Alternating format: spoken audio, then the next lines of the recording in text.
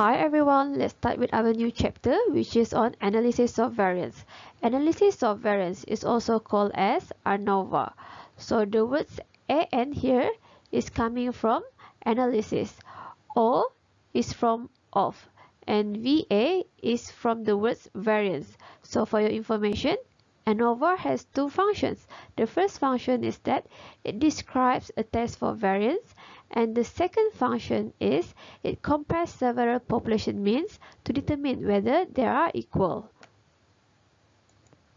We will learn two things in this chapter. The first one is that we will compare population variance, or we call it sigma squared, and the second one we will compare population mean, or we call it mu. Three learning objectives will be covered in this chapter. The first one is that you can apply the F distribution to test a hypothesis that two population variances are equal. The second one, you should be able to use ANOVA to test a hypothesis that three or more population means are equal. And the last one, you can use confidence interval to test and interpret differences between pairs of population mean. The remaining two learning objectives will not be covered in this chapter. Analysis of variance or ANOVA will use F distributions. We have learned about Z and T distribution. Now we will learn about new types of distribution. We call it F distribution. So let's look at the characteristics of this distribution. The first one, there is a family of F distribution. It means that your F distribution will have different shape. Each time the degrees of freedoms, or we call it df, in either the numerator or denominator change, a new distribution will be created.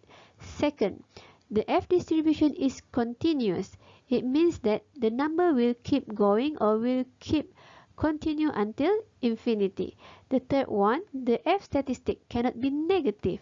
If you look at this diagram, the values start from 0 and will keep going until the positive infinity number.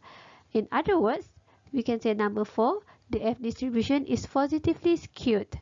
And the last characteristics of your F distribution, it is asymptotic. It means that as the F value increase, distribution will approach the x-axis but will never touch the x-axis. The first functions of ANOVA is to compare two population variances. So this is the formula to compute our F. F equals to variance in sample 1 divided with variance in sample 2. We can also set that F equals to standard deviation squared in sample 1 over standard deviation squared in sample 2. So the top one is called as numerator and the bottom one is called as denominator. Okay, the larger of the two sample variances is placed in the numerator, we will have the ratio to be at least one value. So let's look at the examples of these two population variances.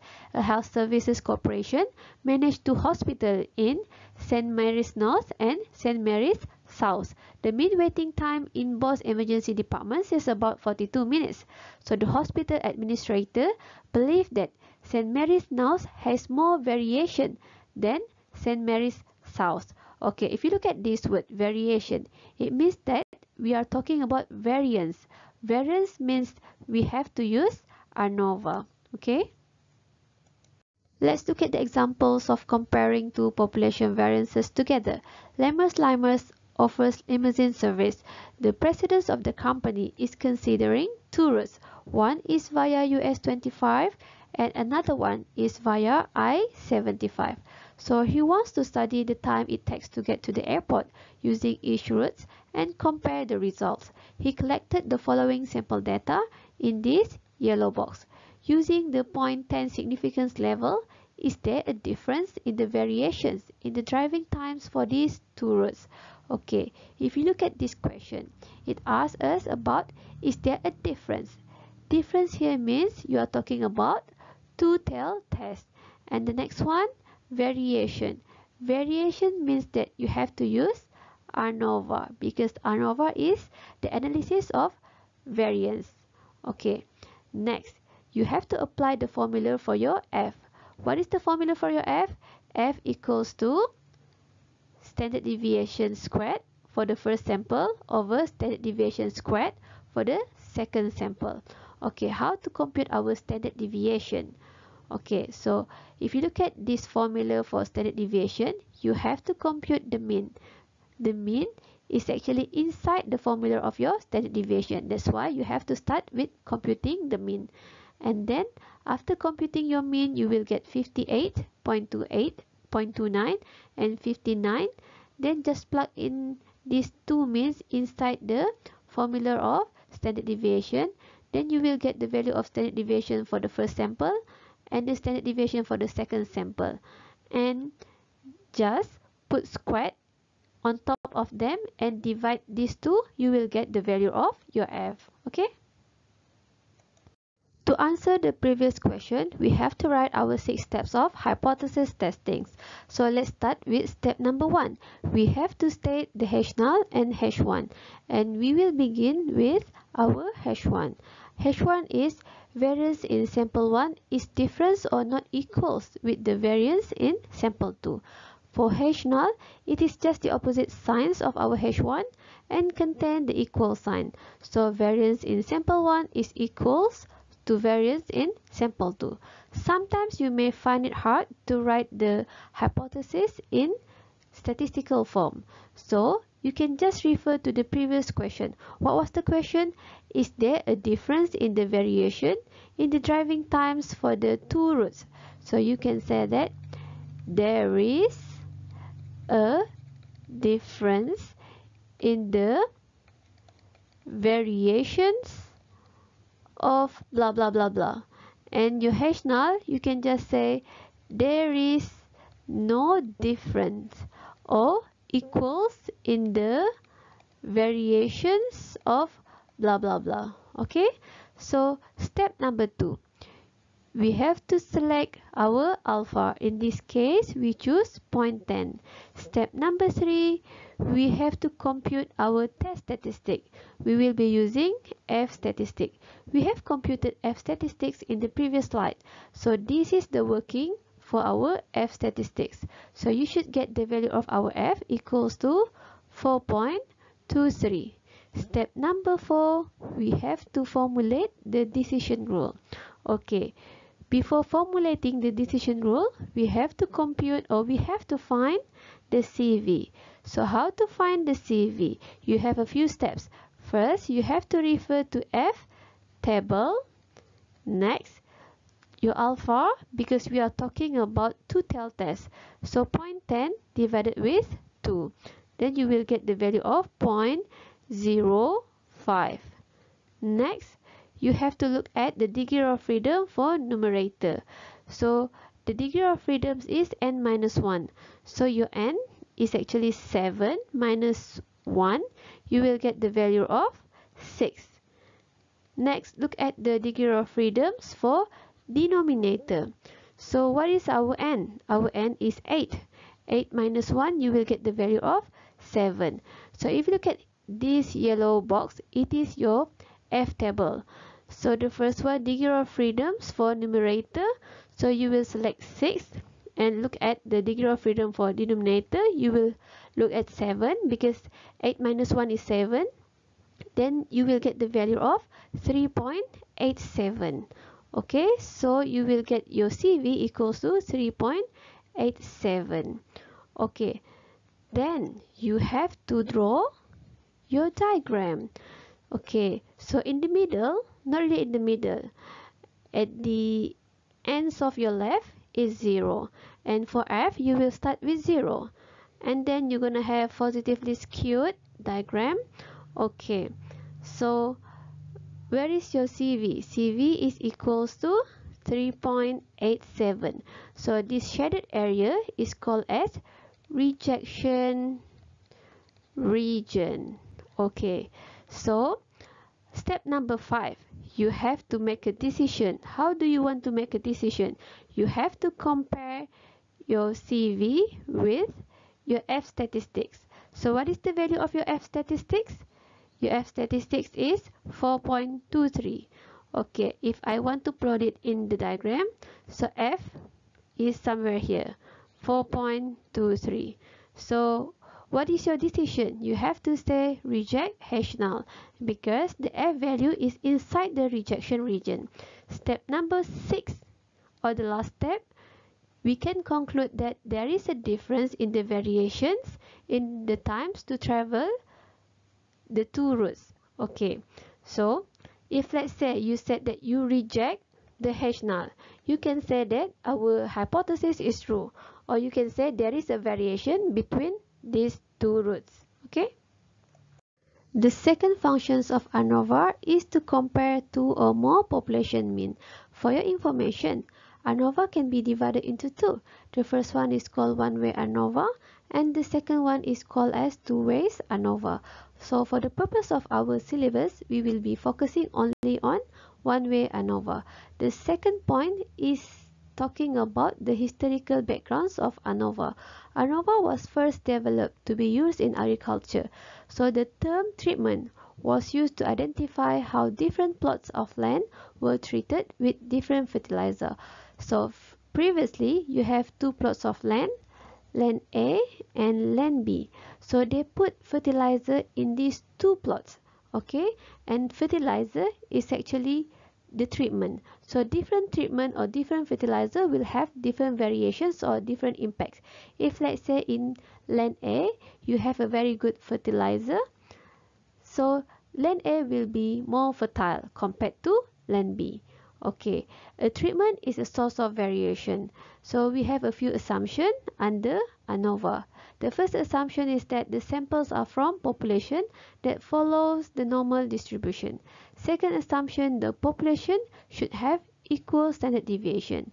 And the third assumption is that the populations are independent. It means that these two populations, land A and land B, should be independent to each other. Okay?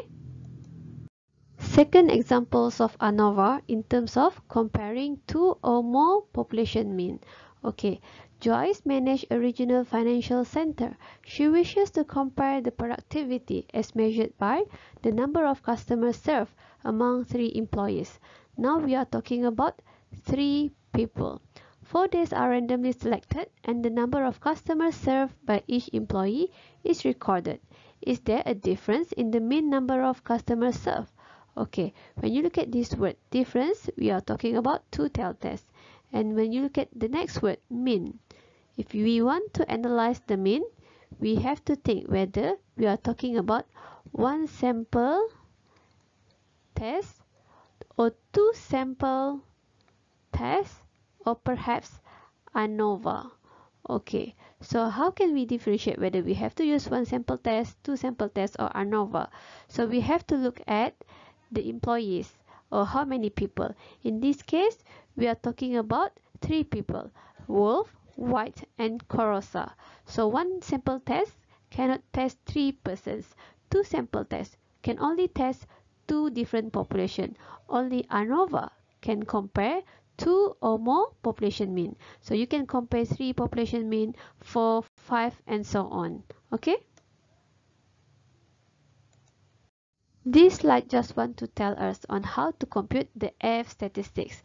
As we know, ANOVA has 2 functions. The first one, ANOVA can compare the variance for 2 populations. The second function of ANOVA is that it can compare 2 or more population mean. Okay, if let's say we want to compute the F statistics for comparing the variance, the formula is variance in sample 1 divided with variance in sample 2. However, if we want to compute the F statistics, if we want to compare 2 or more population, the formula for the second one is a bit longer compared to the first one. I will explain the formula and the working in detail in the next slide. Okay? There are 3 steps to compute our F statistic. If let's say we want to compare 2 or more population mean, the first step is that we have to find the grand mean and component mean. So what is this grand mean? Grand mean is just like the total mean. How to find it? Summations of all our observation. We have 55 plus 54 plus 59 until 48 divided with the total number, that is 12, and that will give us the value of 58. Okay, we also have to compute the component mean.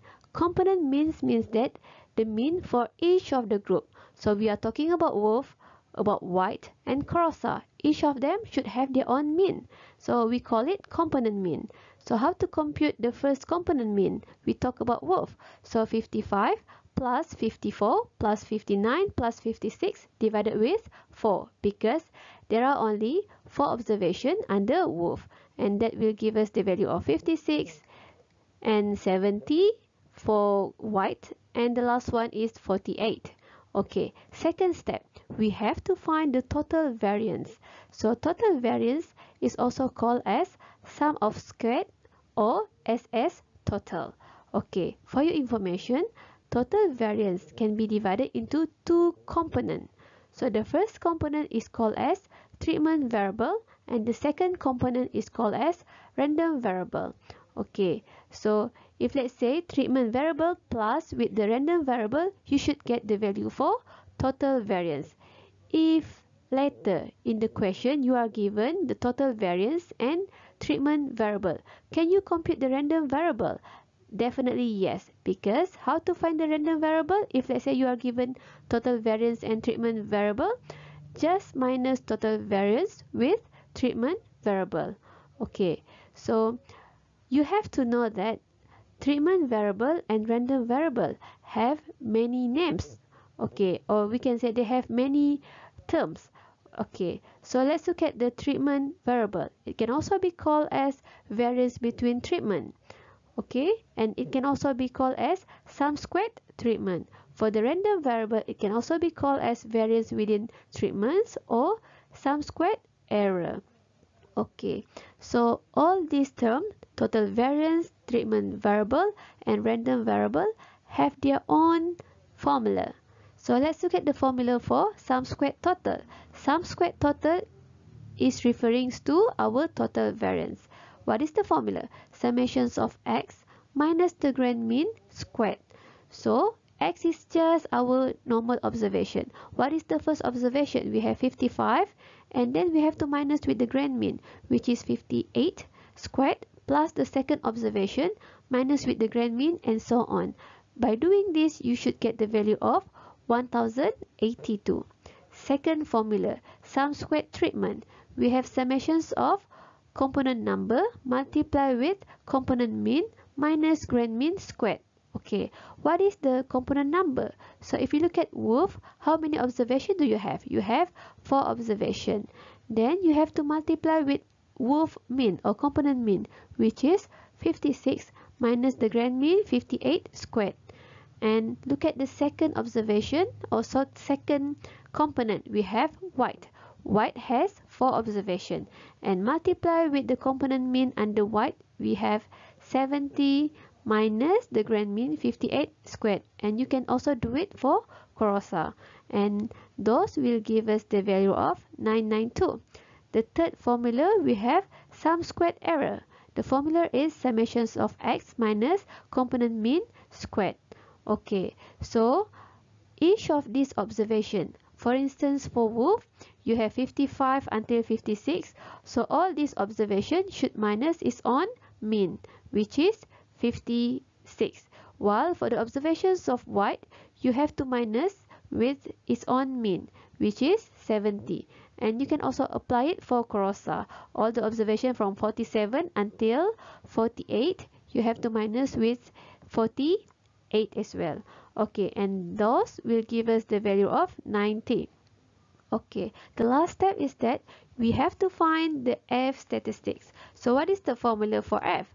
So you have sum squared treatment divided with k minus 1. We have computed sum squared treatment, which is 992 divided with k. What is k? K is the source of variation.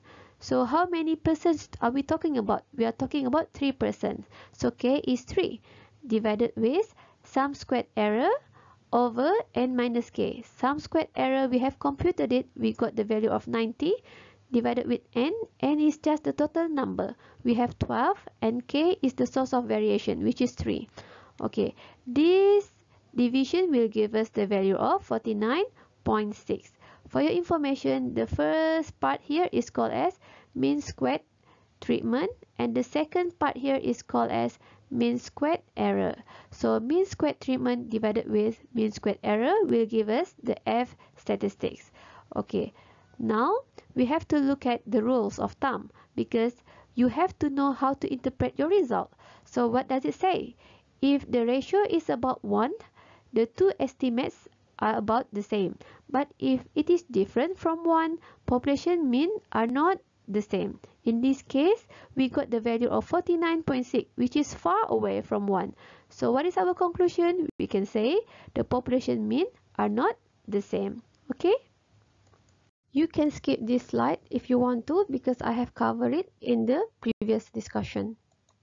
You can also skip this part because the formula to compute the F statistic has been discussed in the handwriting form, although it may look unprofessional, but at least you can see the whole overview or the whole steps of how to find the F value. Okay? This is another examples of finding the value of F or ANOVA when we want to compare two or more population mean. A group of 4 airlines hire Bruno Marketing Research Incorporation to survey passengers regarding their level of satisfaction with a recent flight. 25 questions offered a range of possible answers. Excellent rated with 4, good, fair, and poor. So the highest possible score was 100. Bruno randomly selected and surveyed passengers from the 4 airlines. Is there a difference in the mean satisfaction level among the 4 airlines? When we talk about difference, basically we are referring to two-tailed test. And here we want to compare the means of 4 airlines. So if you want to compare 2 or more population mean, we have to use ANOVA. So let's start answering using 6 steps of hypothesis testings. Step number 1. We have to state the null and alternate hypothesis. Our H1 is that the mean score of all 4 airlines are not equal. Okay, and for H null, it should be the opposite signs of our H1. We can say the means of all these 4 airlines are equal to each other. Okay, step number 2. We have to select our alpha or level of significance. Here we will decide to use 0.01. Okay, step number 3. We have to compute our test statistics. We have to use F distribution. Okay, so this will be your work. You can just compute it using the long working 3 steps. Okay, in this slide, it has provided us with this yellow box. So here you can see that you have source of variation. So what is this source of variation? You have treatment and error. So basically treatment here refers to your sum squared treatment, while error is sum squared error, and total is sum squared total. Okay, so sum squared total is combinations of sum squared treatment plus sum squared error. Okay, so degree of freedoms. Here is our k minus 1. And the second one, 18 here, is our n minus k. Okay, so mean square here is our mean squared treatment for the first one. And the second one is mean squared error. So when you divide mean squared treatment with mean squared error, you will get the value of your F, which is 8.99. Okay, so you can just try to practice this at home. Okay, so this is just a summary of the long calculation. Now, step number 4, you have to formulate the decision rule. So you have to find your CV.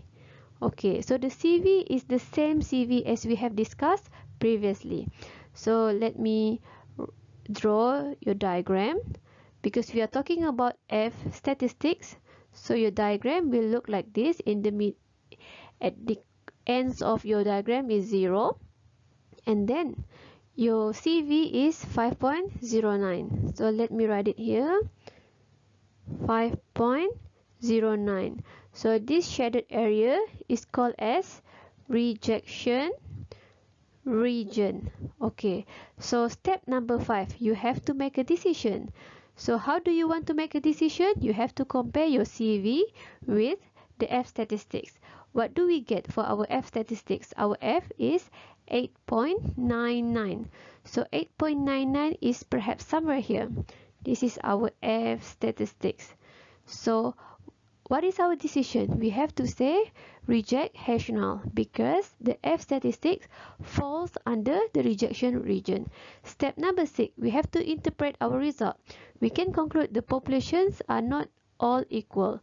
So when you reject your hash null, you can say the mean score of all 4 airlines are not all equal. Okay? When we reject the hash null, we are saying that the means of the 4 airlines are different.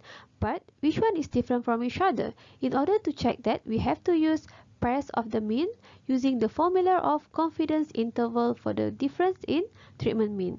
The formula is x bar 1 minus x bar 2 plus minus t multiplied with square root of mean squared error multiplied with 1 over n1 plus 1 over n2. Okay. If the confidence interval includes 0 in our answer later on, we are saying that there is not a difference between the treatment mean. What do I mean by includes 0 in our answer? Okay, if let's say you compute this interval, you will have two answers, right? Because we have plus minus in the formula. So let's say we got the answer of negative 7 up to 17. Here, the 0 is inside our interval. So we are saying that there is no difference between the mean because 0 is inside our interval. If let's say we got the answer of negative 6 up to negative 1 and 0 is not inside our interval. So we are saying that the mean is actually different between these two groups. Let's try to apply the formula for pairs of mean. Assume that the mean for the first sample is equals to 87.25 minus the second mean 69 plus minus our t value with the significance level of 95% which is equals to 2.101 multiplied with square root of our mean squared error 33 plus multiply with 1 over 4 plus 1 over 6. Our interval is equals to 18.25 up to 7.793. In this answer, 0 is not included in the interval. So we can say that the mean for these two groups is actually different from each other. Okay? We will not discuss a two-way ANOVA and the remainings of this chapter. So our lesson will stop at this slide. So please take note of this. Okay?